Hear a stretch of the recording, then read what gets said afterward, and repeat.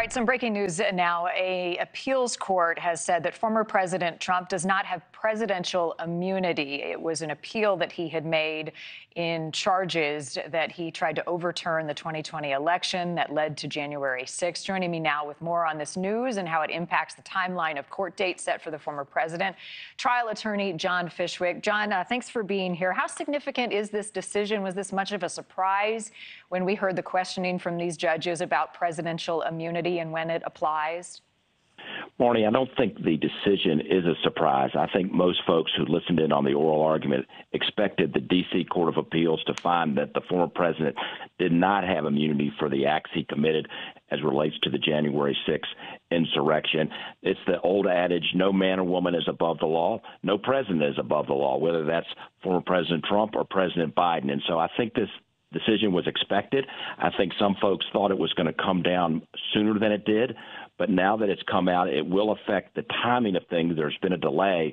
But I think now Jack Smith will be scrambling, trying to force the United States Supreme Court to take this issue up as quickly as possible. All right. So how soon might we hear this debated?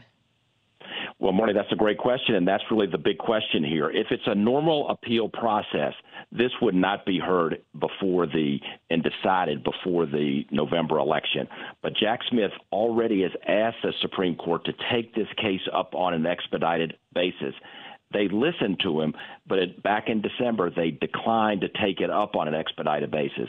I think this time they may take it up on an expedited basis and expect Jack Smith to ask them to do that. But that will be the big issue. Will they hear this appeal promptly, or will there be a lengthy delay like a normal case, and therefore they won't decide it? And if they don't decide it, Judge Chutkan is not going to go forward with her trial until there's a final resolution of does a former president of the United States have total immunity from criminal prosecution, or does he have no immunity? And right now the decision is he has no immunity. Right. So if you're on Team Trump, this is a gut punch, even if you were not surprised by the decision. How might they appeal? What will be the response?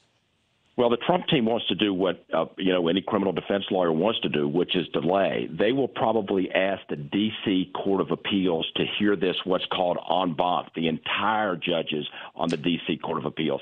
I'm not sure that's going to get anywhere, and I would expect they would not hear this. And if they did hear it, they would do it on an expedited basis. The Trump team is going to decide to try to delay things as long as they can, Marni. They're going to say there's no reason for this to be expedited. This should be done in a normal process, that it would be unfair to rush it. And so that will be their effort to slow this down. And that will be the big issue. Will the United States Supreme Court hear this on an expedited basis or not? And that will determine whether the insurrection case that was set for March of this year, whether it goes forward in 2024 or not. So, John, if I'm watching at home, and whether you're a Trump supporter or not, what's the big takeaway for the American public and how this plays into the other cases that the former president is facing? Well, I think whether you're for the former president or not for the former president, I think it is a good ruling, Marni, that we've all kind of known and talked about through the course of our country's history, that no person is above the law, no matter who you are. The most important person in the country is the president of the United States, and that person should not be above the law. This will apply to any future president. So I think that's a good day for democracy in this country. As relates to the details of these cases, it is going to have an impact on whether former President Trump faces a trial this year in federal court. Right now, this remains very uncertain. It is unknown whether he will go to court on federal criminal charges this year or not. This impacts that, but we're still going to have to wait and see how it impacts the timing. But it's an important decision for the American public. No person is above the law. I think that's a good thing. Yeah. Last question for you, John, as we're looking at some of the other criminal indictments the former president faces. We've seen gag orders in some of the other cases. Is that likely in this case to come down from the judge? And if so, why?